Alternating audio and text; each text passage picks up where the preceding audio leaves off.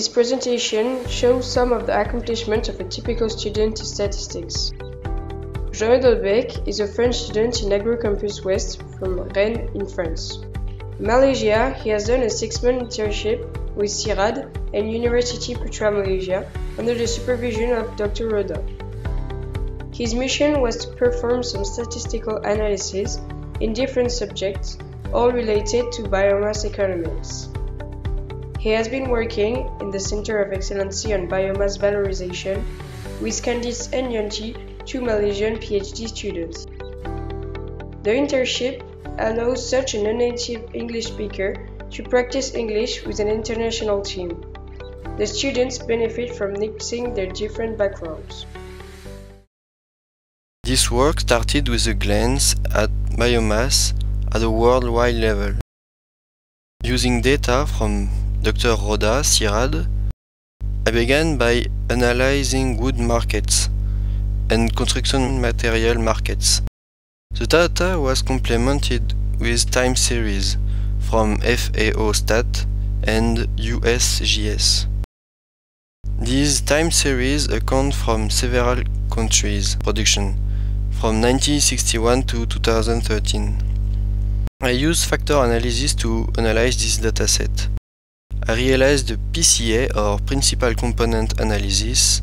This is the most appropriate choice since there are only quantitative values. When there are different types of categories, such as import or export values, for all the countries and resources, then the MFA could be better. MFA stands for Multiple Factor Analysis.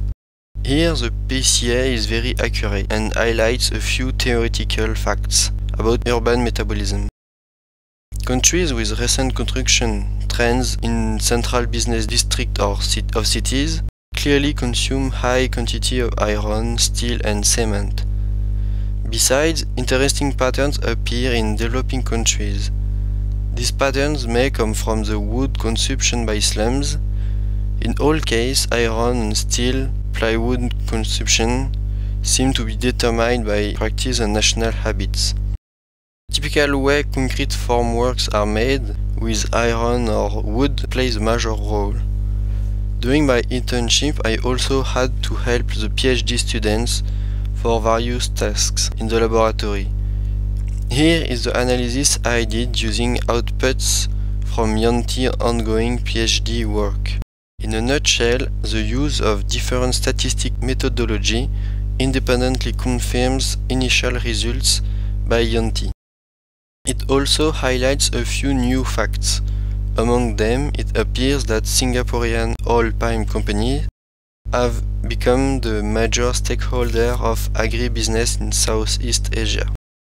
My next task had to do with the phenomenon of haze, which has become a plague in Indonesia, in Singapore and in Malaysia. Here is a factor analysis of wildfire in Sumatra.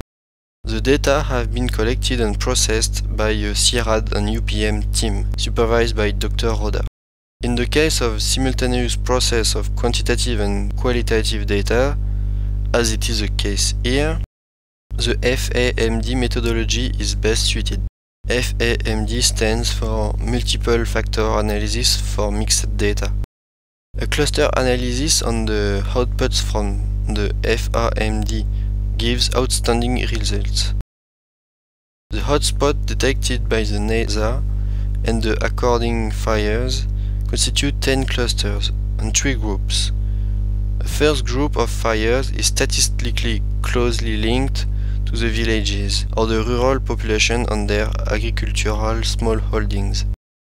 A second group of fire is statistically closely linked to the industrial plantation such as acacia, oil palm, rubber trees, etc. The third group of fires is statistically way too uncertain to conclude of the probable origin of fires.